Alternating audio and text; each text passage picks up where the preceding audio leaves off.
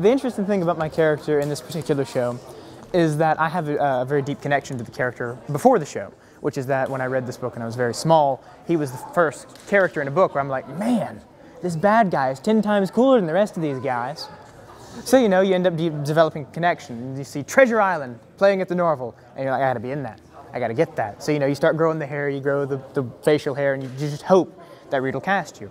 And you get in here and you realize that even below just liking him because he's cool, you have the extra benefit of that you actually get human nature in there. Because Robert Louis Stevenson, the guy who wrote the book, and also the guy who adapted it into the play, did a very good job showing, you know, this weird dichotomy that you get between good and evil in a person, and that they can be just wonderful, magnanimous, generous people to a character like Jim, who is, you know, young.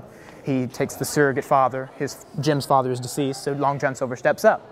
But at the same time, you have this really cruel, evil pirate who murders people, and he's just not above just being a ruthless scoundrel, which is very interesting to play. Also, you know, there's the benefit of the pirate voice, which is absolutely fantastic.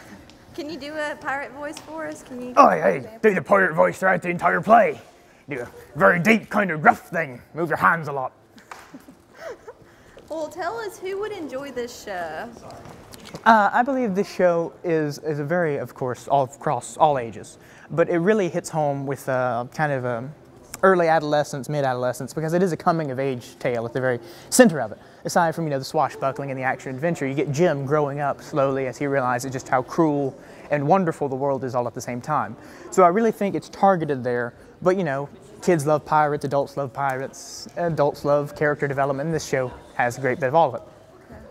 Now, give me just, I guess, sort of a brief synopsis of the show, I guess, for someone who maybe has never read the book. So the easiest way to describe it is you end up, it's a very general arc in story, in that you start with the tragedy, you have the big issue where Jim gets sent away to the sea, and then it moves from there into slowly building in the rising action, in which you're on the ship and you're enjoying what pirates do, how pirate life is. And then you have the big turn, where it's the mutiny, and you have the issue of these pirates are actually evil. They're not crew members, they're bad people.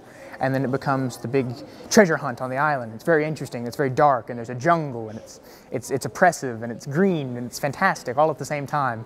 And then finally you have this great resolution, which, you know, don't want to spoil anything, because who wants to do that? But you end up with, everyone gets a decent amount of closure, and it's not too brutal for anybody.